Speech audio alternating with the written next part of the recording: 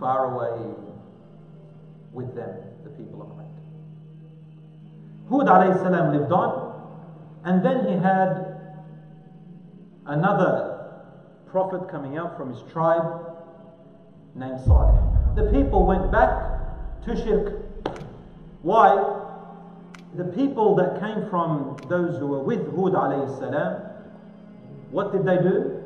They started to come up with ideas again. They saw the remnants of their forefathers and they thought, wow, let's continue. And shirk came back, subhanAllah. Maybe within about 200 years. Salih alayhi salam was sent to a people called Thamud. They were the cousins of Ad, another tribe.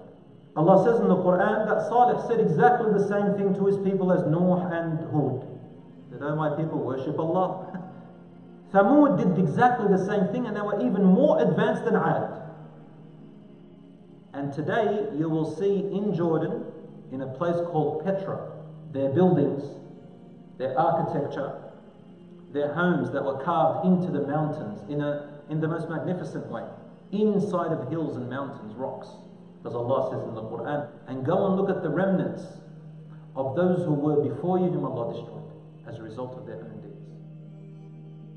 Thamud built and carved palaces in mountains as well. These people were the elites. They were too proud, and they refused to follow Salih. So Allah sent to Salih something to make a challenge to them. He said to them one day, he gathered them and said, what will make you believe? What do you want me to show you? What do you want me to do to prove to you? Allah subhanahu wa ta'ala talks about how they came together and the elites wanted to make fun of Salih. One of them said, all right, we want you to bring us a she-camel out of nowhere. It can't be born, it has to be like that. And it has to be a female. Why? Because they valued female camels because they can breed. Very expensive. Another guy jumps up and he says, oh, no. Not only has it come from nowhere, see that rock over there? Big rock. He said, it has to come out of that rock. A third person stood up and says, not only does it have to come out of that rock, it has to come out pregnant 4 months with a male camel. And everybody started laughing. Yeah, what else? Think of other things. Laughed and laughed and laughed. When they stopped laughing, Salih looks at them and he said, if I did this by the will of Allah, will you believe? They said, yes, of course we will. She camel out of nowhere, out of a rock, pregnant. Of course we'll. There's a miracle. He said, okay, wait. They waited. Time passed. And truly, subhanAllah, this is in the Quran. One day they gathered and they saw this rock started to crack. Wallahi, before their eyes, out came a she-camel. When it came out, everybody started going, what's this? Instead of believing, they were more astonished about how it came out. What trick is this? What magic? What technological advancement is this? Instead of saying this Allah created it, they said, let's figure out the formula and what they used for this to come out. Salih alayhi salam said, hold on. This is naqatullah. This is Allah's she-camel. There are conditions. It's sacred. None of you is allowed to harm it or own it. Number 2, no one is allowed to prevent it to graze in any place it wants. Number 3, there is a well in our village, in the city. That well, the whole tribe used to drink from that well. It says, this she-camel needs to drink. It was the biggest she-camel we've ever seen in our life. It needs a whole day to drink from the well. No one's allowed to touch the well for a whole day. So one day for the she-camel, and one day the city can drink from the well. You have to share it with the she-camel. You asked for it, you have to now take responsibility. But subhanAllah, only a few believed. The rest didn't even believe. And they all wanted this she-camel. They wanted it for themselves. They wanted to make fortunes out of it. Allah commands you that this she-camel is a trust. said, Ya qawmi, O my people, this is the she-camel of Allah for you, as you asked. Subhanallah, the shaitan came to them and they listened, and these people proved to be filled with evil themselves. They started to see the she-camel as a burden on them. It started drinking from the well one whole day, and the whole village had to wait one whole day for the next day to drink from it. They got annoyed of that.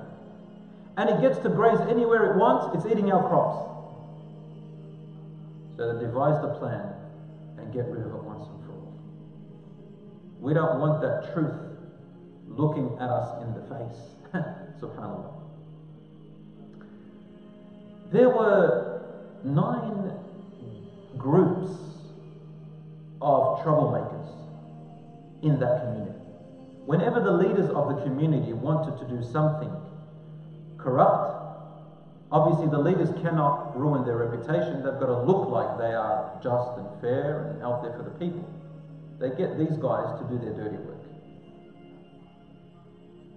So Allah says, and in their city there were 9 gangs. Their purpose was to corrupt everybody's lives. They came to them and said, what can you do for us? These 9 said, we'll kill him and nobody can blame anyone and there is no proof or evidence. So they went into the mountains. They found the she-camel and its baby. And as Allah says, فَعَقَرُوا النَّاقَةَ. They said in the Hadith that they could hear it screaming throughout the entire city and its baby. Distributed its meat and used its leather. Salih found out before the 9 groups went and got to him and his family, and Allah said to Salih, they have broken the treaty with them and between them and Allah. You have warned them, you have advised them, I gave them exactly what they asked for. This is now proof that the judgment is final. These people are corrupt in nature, and they will never make justice or goodness in the land except corruption. Therefore, there is no need for people whom I created who will only corrupt in the land. Time to take them away. So Salih said to them, Ya qawm, my people, for doing that, I warned you. They said, what are you warning us? Bring about Allah's punishment on this earth as you have warned and promised. We are waiting. You foolish man. And he said, wait, 3 days. And the punishment will come. SubhanAllah, Allah still gave them 3 days to repent. And Allah said to Salih and his family, run and do not look back. And Allah brought the first day, their faces turned yellow. They started to cry. Oh my God, it's a plague, it's a disease. But they did not repent. Then the second day their faces turned red. And the third day their faces turned dark.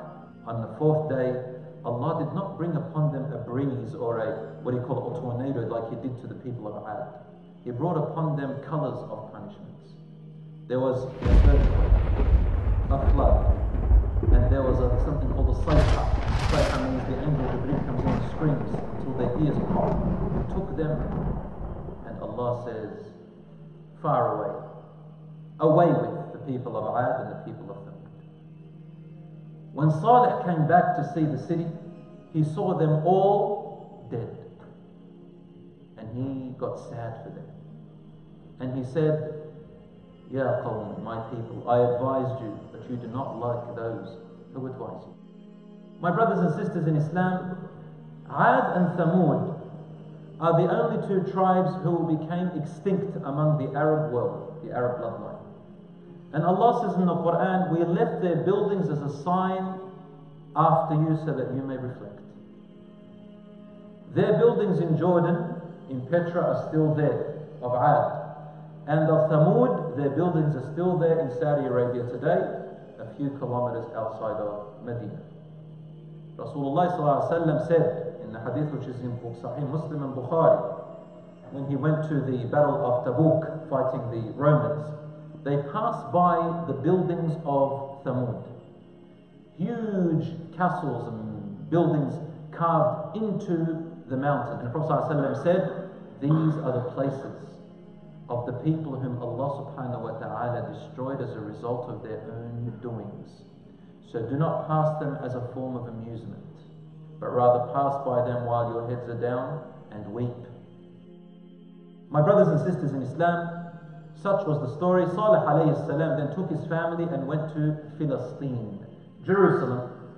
Salih died there, and after him the people had another chance, but subhanallah, yet again the false came to the surface, and people returned to the worshipping of idols and deities other than Allah alone. So Allah subhanahu wa ta'ala sent another messenger of Allah, a prophet by the name of Ibrahim